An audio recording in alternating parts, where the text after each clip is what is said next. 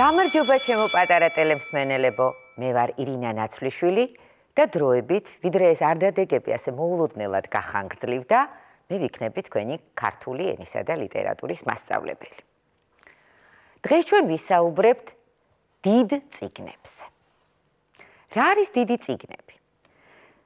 თქვენ ალბათ იცით, რომ ენაში არსებობს უამრავი სიტყვა, რომელსაც კონტექსტის მიხედვით სხვადასხვა მნიშვნელობა აქვს. ამათგან ერთი აუცილებლად მის პირდაპირ მნიშვნელობას გამოხატავს, ხოლო დანარჩენი გადატანითი სხვა მნიშვნელობით უნდა გავიგოთ. ცხადია, პირდაპირი მნიშვნელობა დიდი წიგნებისა არის მოცულობით დიდი წიგნების აღმნიშვნელი.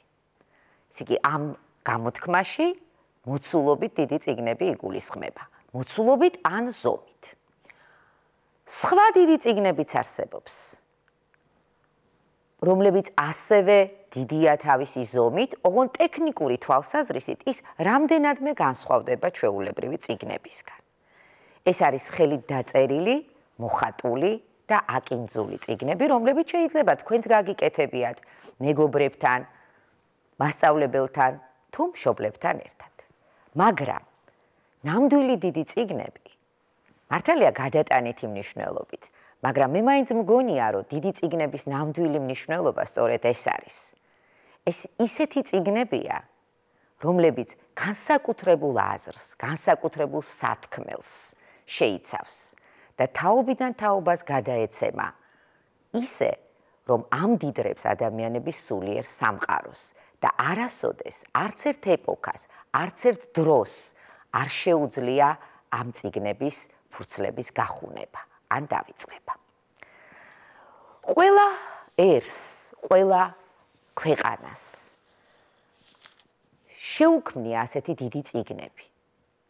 ყველას ყავს ასეთი დიდი ავტორი, გამორჩეული, ყველასთვის საყვარელი, დაუვიწყარი. და რა თქმა უნდა, ჩვენც ქართველებსაც ყავს ასეთი არაერთი, თუმცა მათგან უპირველესი მაინც შოთა რუსთაველი და მისი ვეფხისტყაოსანია. მე მინდა წაგიკითხოთ თქვენ პატარა მოგონება, პატარა ნაწილი სიტყვისა, პატარა ნაწილი ნოდარ დუმბაძის სიტყვისა, რომელიც სწორედ ვეფხისტყაოსანს ეხება.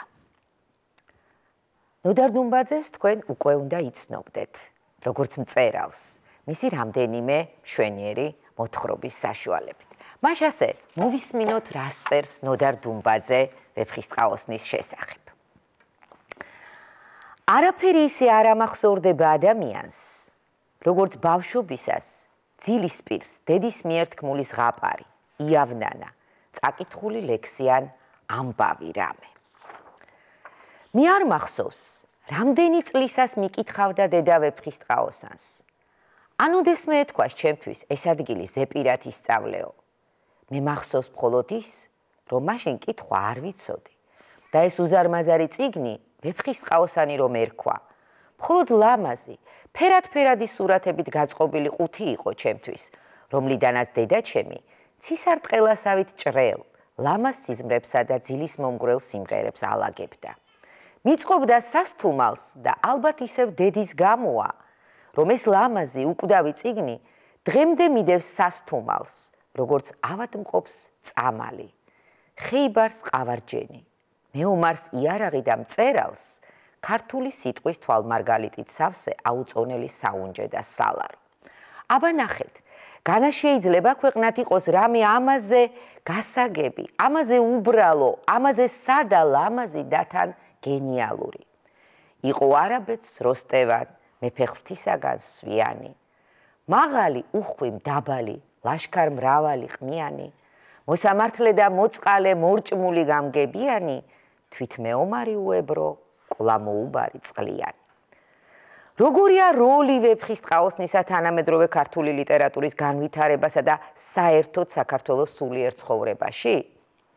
ნაწარმოების შეფასებას, რომელიც აგერ 8 საუკუნის მანძილზე აძლევს სულიერ საზრდოს საქართველოს და ვინ იცის, კიდევ რამდენ საუკუნეს იქნება იგი ჩემი ერის სულიერი საუნჯე, ამის ახსნას არა მგონია ეყოს მთელი ჩემი სიცოცხლეც კი. და თუ თქვენ მე გიყვარვართ, თუ გჯერათ ჩემი და თუ მთვლით მწერლად, რომლის სიტყვას რაიმე ფასი აქვს თქვენთვის, პატიოსან სიტყვაზე მენდეთ და უნდა დამიჯეროთ, რომ მსგავსი რამ კაცობრიობას ჯერ არ შეუქმნია. ეს არის მზე. კაცობრიობის გაჩენის დღიდან არც ღმერთისთვის, არც სიყვარულისთვის, არც მეგობრობისთვის, არც ვაჟკაცობისთვის, არც ქალისთვის, არც კაცისთვის, არც მზისთვის, არც ცისთვის და არც დედამიწისთვის ასეთი დიდებული ჰიმნი ჯერ არავის უმღერია. ვფიქრობ, ეს სიტყვები ცხადად ავლენს, რამხელა მნიშვნელობა აქვს ვეფხისტყაოსანს ქართველი ერის სულიერ ცხოვრებაში. და ძნელია, იმდენად ცხადად, რომ ძნელია ამას დაუმატო კიდეც რამე. თქვენ ალბათ გაინტერესებთ, ვინ არის ვეფხისტყაოსნის ავტორი. რა ვიცით მის შესახებ, რა არ ვიცით, რა შემოინახა ლეგენდებმა. ამაზე ბევრი შეიძლება ვილაპარაკოთ და დღევანდელი ჩვენი შეხვედრა ნამდვილად არ გვეყოფა. ამიტომ მე მოკლედ ძირითად საკითხებზე, ძირითად ამბებზე, რაც შეიძლება თქვენ გაინტერესებდეთ და დავაკმაყოფილოთ თქვენი ცნობის მოყვარეობა, მხოლოდ ამის შესახებ გესაუბრებით. ვეფხისტყაოსნის ავტორი შოთა რუსთაველია. როგორც გითხარით, მის შესახებ ბევრი რამ არ არის ცნობილი. თუმცა ლეგენდებმა არაერთი საინტერესო რამ შემოინახა მის შესახებ, მაგრამ ჩვენ უმჯობესია ვთქვათ ის, რაც ზუსტად ვიცით და გარკვეულია. კერძოდ, შოთა რუსთაველი ყოფილა თამარ მეფის კარზე მოღვაწე ერთ-ერთი დიდებული. ამაზე მეტყველებს მისი ზედწოდებაც რუსთველი, რომელსაც თვითონვე ახსენებს ნაწარმოების პროლოგში. რუსთველი, ანუ რუსთავის ციხე-ქალაქის მფლობელი. ის როგორც ჩანს, სახელგანთქმული პოეტიც ყოფილა, რადგან მისთვის სწორედ თამარ მეფეს დაუვალებია ეთქვა, გამოეთქვა ლექსად მისი ქება, მისი შესხმა.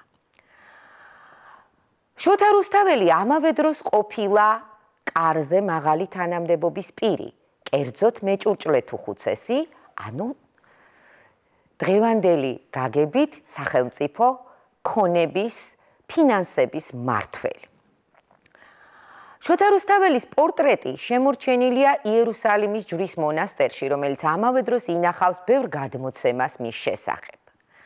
ამ პორტრეტზე ჩვენ წარმოგვიდგება მოხუცი დიდებულის ტანსაცმლით მოსილი კარისკაცი, რომელიც ხელაპყრობილი ღმერთს რაღაცას ევედრება. მისი სხვა პორტრეტებიც არის შემორჩენილი, ოღონდ ისინი უკვე ხელნაწერებში მოგვიანებით არის ჩახატული. ეს კი ეტყობა თვითმხილველის მიერ თვითმხილველს დაუხატავს, რასაც ადასტურებს სწორედ მისი ჩაცმულობა, მისი ასაკები, ასაკი უკაცრავად და ის გადმოცემა, რაც შემონახულია იერუსალიმის ჯვრის მონასტერში, რომ ის შოთა მეჭურჭლეთ უხუცესი იქ ჩასულა და მოუხატვინებია მონასტრის კედლებზე გარკვეული ფრესკები. და როგორც ჩანს, მადლიერ ბერებს თვით შოთაც ჩაუხატავთ იმ ცარიელ ადგილში, რომელიც კედელზე იპოვეს. ამიტომ მისი ფრესკა, მისი გამოსახულება შედარებით მომცროა სხვა ფრესკებთან შედარებით. როგორც მოგახსენეთ, თამარ მეფეს მიუძღვნა რუსთაველმა ვეფხისტყაოსანი და ეს არის ასახული ცნობილი უნგრელი მხატვრის მიხაი ზიჩის ნახატზეც, რომელსაც თქვენ ეკრანზე ხედავთ. ვეფხისტყაოსნის ძალიან ბევრი ხელნაწერია შემორჩენილი, 100-ზე მეტი 200-მდე, თუმცა ეს კიდევ ნაკლებია იმასთან შედარებით, რაც ალბათ თავის დროზე შეიქმნა. და ისინი შედარებით გვიანდელი ხასიათისაა, გვიანდელი პერიოდისაა, ხოლო რაც შეეხება მის პირველ ბეჭდურ გამოცემას, ის ვახტანგ მე-6-ემ გამოსცა 1712 წელს თბილისში მის მიერვე დაარსებულ სტამბაში. უამრავ ენაზეა ნათარგმნი ვეფხისტყაოსანი და არა ერთხელ. და აი ამ დიდებულ წიგნს დიდი სიამოვნებით ეცნობა არა მხოლოდ ქართველი, არამედ ლიტერატურით დაინტერესებული უცხოელი მკითხველიც. აი ახლა მე მინდა თქვენ შემოგთავაზოთ ასეთი რამ. დაუშვათ, ერთი წუთით წარმოიდგინეთ, რომ მიიღეთ თქვენი უცხოელი თანატოლისგან, მეგობრისგან წერილი, რომელშიც ის გაცნობებთ, რომ მან აღმოაჩინა სახლში, თაროზე, ყოხდა წიგნი, ლამაზად გაფორმებული და ეს წიგნი აღმოჩნდა ქართულიდან თარგმნილი ვეფხისტყაოსანი. მან გთხოვათ თქვენ, მიგეწერათ მისთვის ამ წიგნის შესახებ. როგორ მოიქცევით თქვენ? ხომ არ გააწბილებთ თქვენს მეგობარს? ხომ არ ეტყვით უარს თხოვნაზე? არ დაიზაროთ. მიწერეთ მას. ოღონ გაითვალისწინეთ, რომ წინასწარ უნდა ჩამოაყალიბოთ, რას ეტყვით მას ვეფხისტყაოსნის შესახებ. ასევე არ დაგავიწყდეთ, რომ წერილს თავისი ფორმა აქვს. ის უნდა დაიწყოთ მიმართვით და ვინაიდან მეგობარს წერთ, შესაბამისად უნდა მიმართოთ. შემდეგ მოიკითხოთ თქვენი მეგობარი. უამბოთ თქვენი ამბებიც და ცხადია აუსრულოთ თხოვნა. მიწეროთ ის, რაც იცით ვეფხისტყაოსნის შესახებ. არ დაგავიწყდეთ, ტექსტის ბოლოს მას უნდა დაემშვიდობოთ. რადგან მეგობარია, შეგიძლიათ მიმართოთ კოცნი, სიყვარულით და მიაწეროთ თქვენი სახელი. როცა წერილს დაასრულებთ, ჩადეთ კონვერტში, დააწერეთ მისი ადრესატის მისამართი, თქვენი ადრესანტის მისამართი და გაგზავნეთ პოსტის საშუალებით. თუმცა შეგახსენებთ, რომ თანამედროვე მსოფლიოში უმრავლესობა წერილებს გზავნის ელექტრონულად და ცხადია იცი, რომ მას იმეილი ეწოდება. არჩევანი შენზეა. თავარია წერილი კარგი, საინტერესო იყოს და დააკმაყოფილოს შენი მეგობრის ცნობის მოყვარეობა. წარმატებებს გისურვებ, გემშვიდობები საუკეთესო სურვილებით, ჩვენ შევხვდებით 4 შაბათს ისევ ტელესკოლის ეთერში. გმადლობთ.